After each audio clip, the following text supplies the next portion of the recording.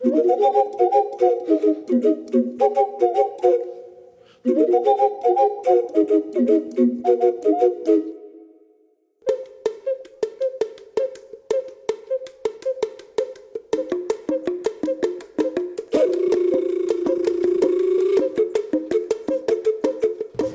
mayoría de las piezas que escogimos tienen un significado cosmológico, o sea, sea por su esencia material, sea por la posición en la cual se ofrendó, tiene significado o en un mito o en el concepto del espacio y el tiempo de los mayas.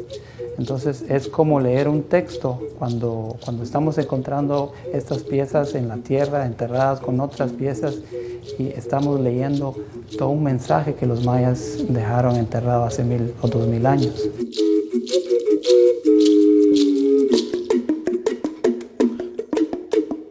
Through archaeology and studies of modern-day Maya, there are certain ideas that we know about the Maya worldview. The Maya had concepts sort of similar to ours called chulel, and that's the idea of a soul. There's a clear association that the Maya were making between jade and an essence that permeated them all the way through to their core.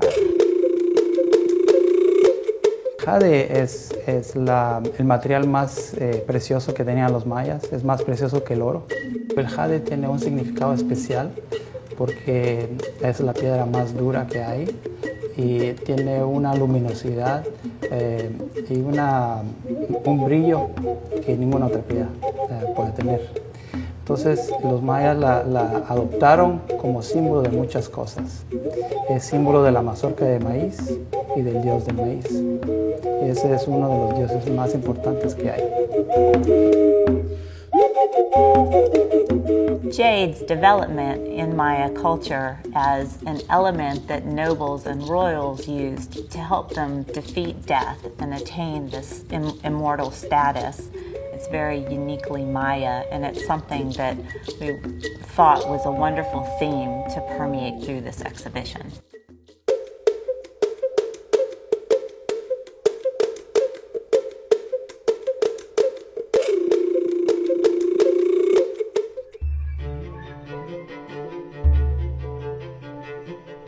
In the introduction to the exhibition, we wanted to feature a couple of pieces just to show some of the beautiful sculptural achievements of the Maya. This piece would have decorated a building. And what's interesting about it is that we can see this individual is actually wearing a headband that would have been made of jade, and this was an important symbol of royal authority.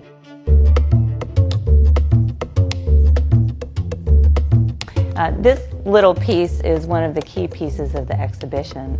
It's small, but it's newly discovered, and it was in fact discovered by my co-curator, Francisco Estrada Belli, and it dates to maybe 800 or 900 BC. It shows us one of the earliest depictions of a Maya by the Maya.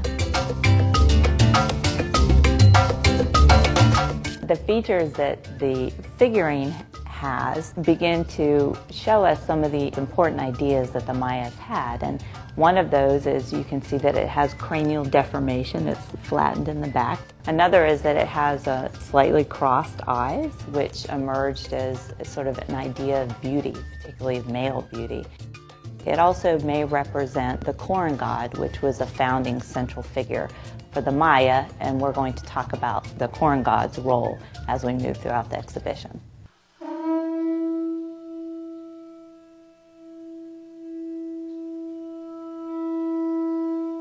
The object we have here is a very small figure made of jade, and it's also a very old figure. It dates to perhaps 1000 BC. One of the important things about it is that if you look carefully at the features on the face, you see that they don't really look typically Mayan, and that's because it has a lot of influence in it from the Olmec culture. The Olmecs were one of the first Mesoamerican cultures, civilizations. But the fascinating thing about this object is that it was found in a tomb at the archaeological site of Huaca, which is in Guatemala. but it was a tomb that dates to 600 AD. So that's almost 2,000 years perhaps after it was first manufactured.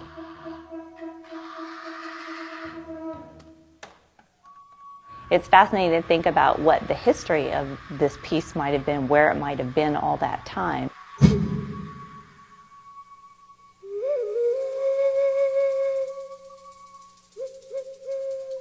This offering is from Seville, and it was excavated by Francisco Stradibelli.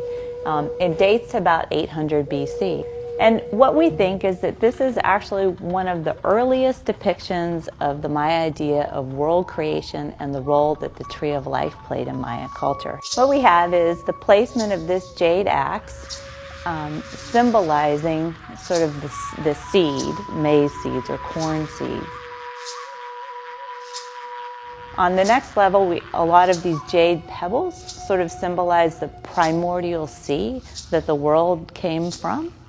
And the other jade axes, again, helping symbolize the 4 cardinal directions and the 4 trees, the 4 other trees.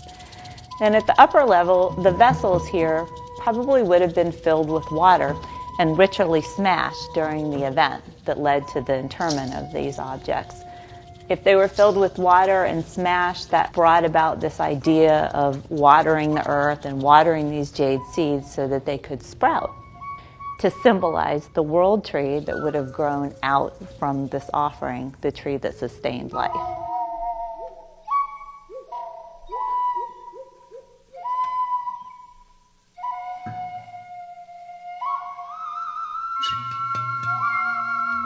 We wanted to display it in a way that would lead you to really be able to understand how the interpretation happened, that the archaeologists arrived at these ideas.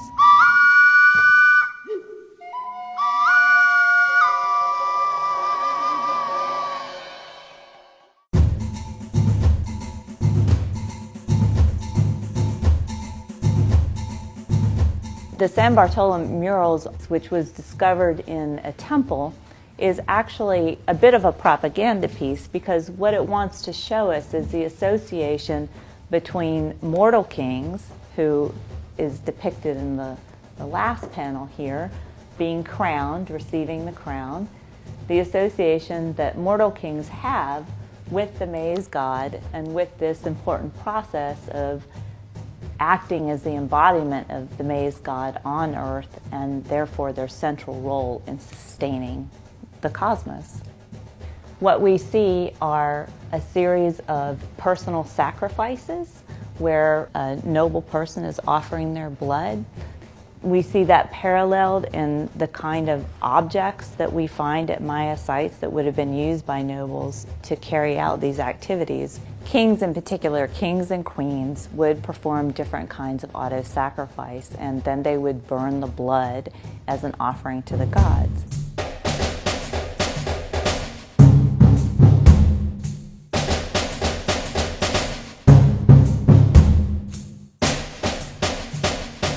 This is actually a censer, and it was found in a burial, so it would have been used in burial rites. Something would have been probably burned in it to emit smoke and incense as part of those rituals.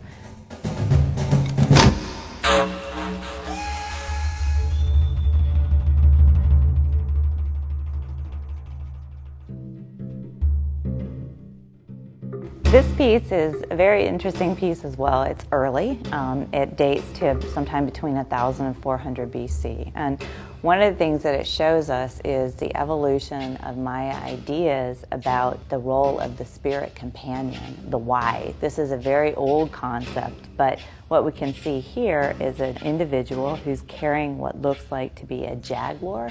It could be a club in the form of the jaguar, but there's a close association that develops in Maya culture between nobles and rulers and jaguars as their spirit companions. Jaguars are ferocious beasts. They're the most powerful animal in Mesoamerica, and they also are night hunters. So that's a very powerful being to be associated with if you're a ruler.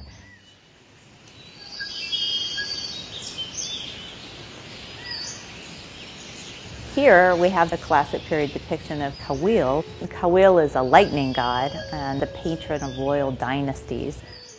You often see Maya nobles depicted carrying scepters that are depictions of Kawil. And it's actually a diadem that might have been worn in a headdress of a noble. Here in this area, we chose these as really beautiful examples of some of the skill in Maya jade working. A necklace made of cut crystal and jade. A pendant that's carved all the way through, tunneled all the way through to hang on a necklace. And then some examples of Maya ear flares. They would have been quite heavy, but they have a very beautiful shape. In this case, we just wanted to show a little bit the difficulty of working jade. Jade is the hardest stone in Mesoamerica. There's one well-known source of it, which is in the Motagua River Valley in Guatemala. But to work jade was really a very difficult and time-consuming process. You're basically working one stone against another in order to get that polished look that these objects have. There are various interpretations about who this represents, but one idea is that it's the jaguar sun god of the underworld. This individual would be very important as an association with nobles who saw the jaguar as their spiritual companion and saw the jaguar as this mythic beast that was involved in this process of going down to the underworld, defeating death, and returning to the world of the living and the world of the divine.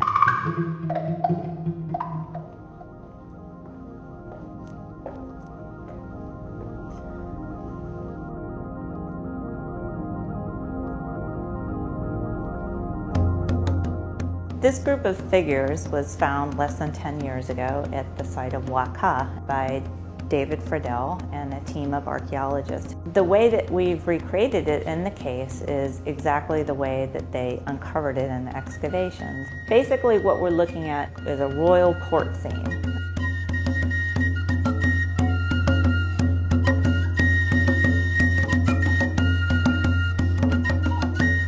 Everyone in this case has a role to fill in an event that took place probably at Waka sometime between 600 and 800 AD. This figure of this kneeling person next to this beautiful deer, the deer being the spirit companion, is probably a deceased ancestor and probably the ancestor of the king and or the queen who are represented here. You can see the queen with her fabulous jade necklace and a shield that she's holding. And you can see the king with his very large necklace and a very elaborate headdress. These two likely are trying to communicate with their ancestor. And all of the people in this case are helping achieve that. In the very back on the top, there's a dark figure that represents a shaman, and obviously she would be taking a role of trancing and trying to communicate more directly with the spirit world.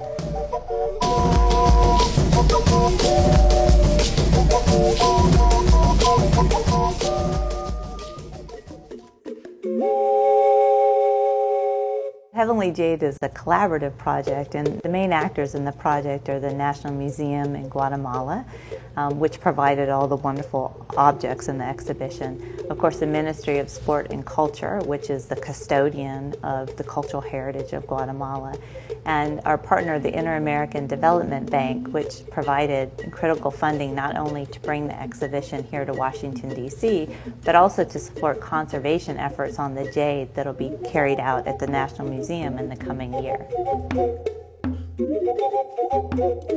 Pues esta exhibición creo que es sumamente importante porque trata de restablecer esa conexión entre la cultura maya antigua de hace 3000 años, y aquí se ven las primeras manifestaciones de la cosmogonía de los dioses mayas y los mayas de hoy, de los cuales han sido separados de sus propios ancestros.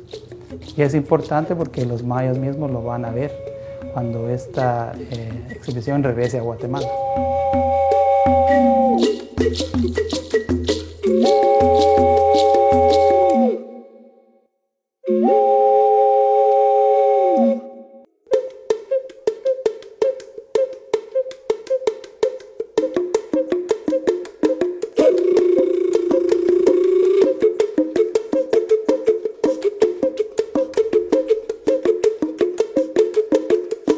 mucho.